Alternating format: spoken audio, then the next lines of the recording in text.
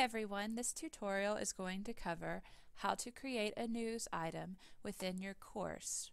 The first thing that you'll need to do is come up here and select the course that you are trying to edit.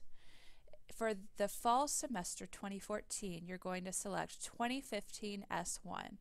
Once you're in your course, to create a news item, you simply click on the arrow and then you click New News Item. You can use a news item for a variety of things. You can use it to give your students reminders, to post a quick video you'd like for them to watch at home, to link directly to a Dropbox assignment or a discussion assignment, to link directly to content, and a lot more that I'm going to highlight in this video. So the first thing you will want to do in this news item is give your news item a title. So, for instance, in this language arts class, the students are currently studying the Crucible and the Puritans. So this teacher wants to give her students a reminder about things they need to accomplish before the end of the week. So the first thing that she can do is greet her students by using a replacement string. In the news directions found in this checklist, you can download the document that shows you all of the different options for the replacement string. The replacement string that I want to use here is going to be the student's first name. So to do this, I'm going to simply put a brace, which is going to be not bracket, you press the shift down, and you do the brace right there. It's located next to the P key. And then I'm just going to type in first name. Notice there's no space between first and name, and then I close the brace, and then I can do a comma. And what that's going to do is it's going to automatically populate the student's name so they feel as if they've gotten a personalized message. Next, I can type my text. Please don't forget to do the following this week. Submit to the Dropbox. Now here I want the students to be able to click on the word Dropbox and go directly into that Dropbox. So the way that I do this is I insert a quick link. Now the quick link tab is going to be right here, and so I click insert, and then look at all of these items that I can quick link to. I can link directly to a content file. I can link directly to a file in my Manage Files. I can link directly to a discussion. And here I want to actually do a Dropbox. So I'm going to click on Dropbox. And then once I click on Dropbox, all of my Dropboxes that I've already created will appear here. Now if I haven't created a Dropbox for an assignment, notice that I can create it directly in here if I choose to do so. So here I want my students to be able to submit to this Crucible character map Dropbox that I already created. So notice when I click on that, this automatically becomes a link that then the students can click on, and it takes them straight to the Dropbox. So rather than coming up here when they log in and clicking Dropbox, it's just an easier way for them to get to the Dropbox. So that is Quicklinks. I could also link to a discussion. Please respond to 2 people in the Crucible discussion forum. And so here, whoops, I would like to highlight this, and I would like to create a quick link that is going to go directly to my Crucible discussion forum. And then I click directly there, and it will insert that link right there. Okay?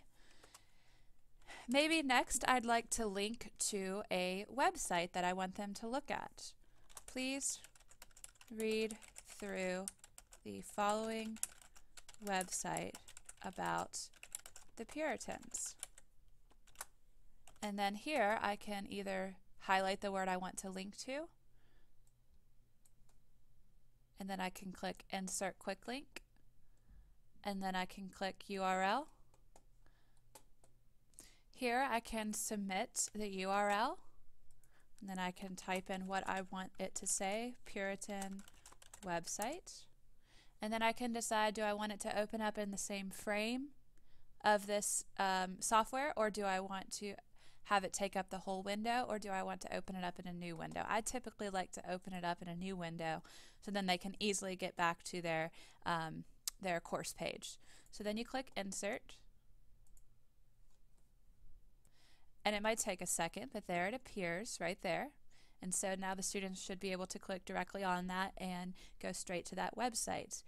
After I finish a news item, I always like to check to make sure that all of my links work. And I like to check as a student, so I can go up here and I can click View as Student after I create the news item. But before we create this, I want to give my students a reminder to watch a particular video. So I can either link to the video, or I can embed the video. So that's now we're going to talk about insert stuff.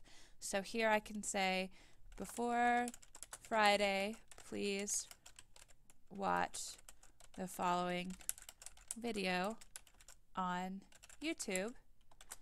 And then I can either quick link the YouTube link there, or I can actually have the video play within this item right here, within this news item. So let me show you how to do that since you already know how to quick link.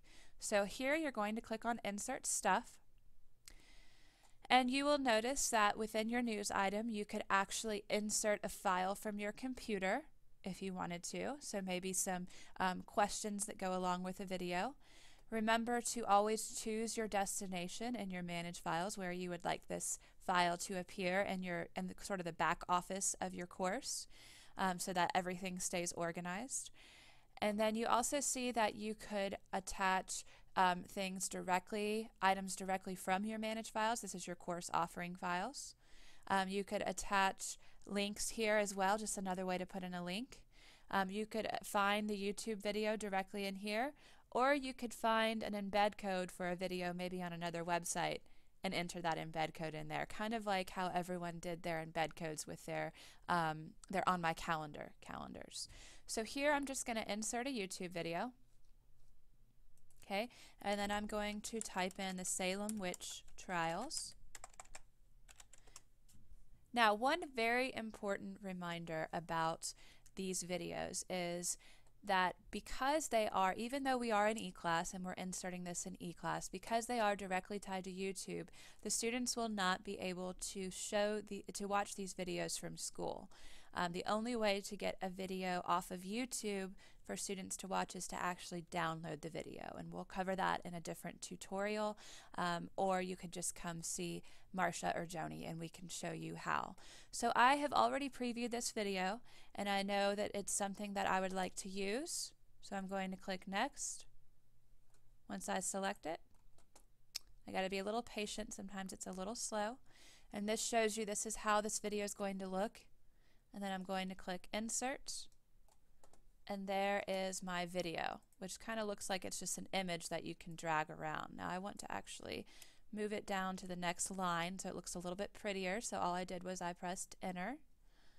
Okay, and that's how to insert a YouTube video. If I found a video that is an actual file, like an MP4, a WMV, then I could go to Insert Stuff, and I could actually insert the video file. So I could go to Videos, and then I could insert that WMV file. I could choose the destination in my Manage Files that I'd like for it to go into. So I'm going to put this into a folder called Videos. And then I hit Select. So this is kind of equivalent to saving things to certain pathways on your shared drive or your H drive. Then I'm going to upload, and we'll see what a video file looks like. This is a little bit of a longer video, but this is just another option for inserting videos into your news items, or really into any HTML editor. You could also do this directly into your content. Okay, it's going to ask me, once it uploads the video, it's going to ask me, what do I want this link text to say? So this video is about wildlife, which has nothing to do with the Salem Witch Trials, but we're just going to type in the name of it here, and then we're going to decide, do we want it to start playing automatically, and we could click that if we wanted to, but we could just go ahead and keep it simple and press Insert, and then there our video will appear. It looks like it will not play directly right here as you're editing it, but you can test it out and make sure that it works once you actually publish the news item. Okay? So because that video is so large, I'm going to go ahead and just delete it. I actually don't want this in my pretty news item, but I just wanted to show you the process. Maybe the next thing you want to do in a news item is attach a Word document. So as you watch this video, please answer the questions found in this handout. So here we want to insert a file, so we can grab it from our course offering files, our managed files, or if we have not uploaded it yet, we can browse and find that course file. So I'm going to open that file, and then I'm going to choose the destination in my managed files. So I'm going to put this into a Puritan folder, and then I'm going to select the path, and there it appears, and then I'm going to upload, and it's going to ask me to link the text, so I'm just going to call it Puritan Movie Notes, and then I'm going to click Insert, and here is what it looks like. They can click on this and it will automatically download the Word document. Now, in general, when you upload a document for students, you typically want to upload it as a PDF because not everyone has Microsoft Word at home. So the easy way to do that is just go to File, Save As, and then select the PDF, and then it will magically make your Word document into a PDF. So that's a good best practice for uploading documents. Okay, let's say the next thing that you want to do is add a picture just for fun. So maybe I'll put a reminder, please make sure you fill out the above video notes. Don't just watch the movie. Okay, and then maybe I want to insert this picture right here. So I can click the little picture icon. I can get a picture from my course offering files, my managed files, if they already exist, or I can upload directly from my computer. And then notice I have this choose destination, which we know is very important to keep your managed files in order. So maybe I want to create a folder for my pictures, and then I hit create, and I select the folder so that it stays all organized in my back office managed files. And then I click add, and just in case the image doesn't show up on certain computers or devices, maybe I want to just give an alternative text of what does this image say, but for this I'm just going to say this image is decorative. And then I'm going to click add, and it's going to come in humongous, so I'm going to need to resize this. Okay, to resize my picture, I can drag this out to make it bigger so I can manipulate the picture, like so. I can click on these little arrows that make it toggle full screen and make it easier to grab the pictures and make it smaller. It's my little comic for them. Okay, and then I can click on the little arrows again and make it back to normal, kind of resize this. Okay, and then there is my picture. And I can sign it. Know if you have questions. And then I can sign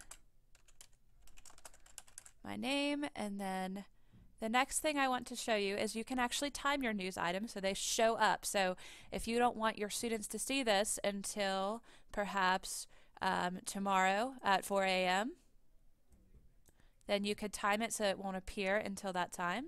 You could also make it, you know you won't need this after this week, so rather than having to worry about going and Xing it out, you can make it disappear on Tuesday at 12 a.m.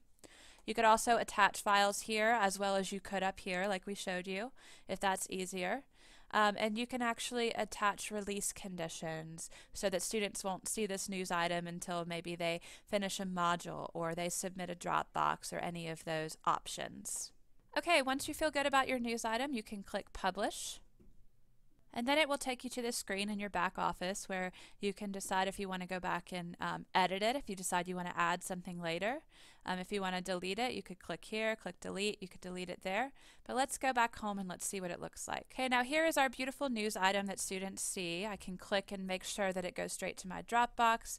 I can play the video. Remember, this will not unblock it at school. And I have my picture. Beautiful. Okay, and that is news items. Please stop by if you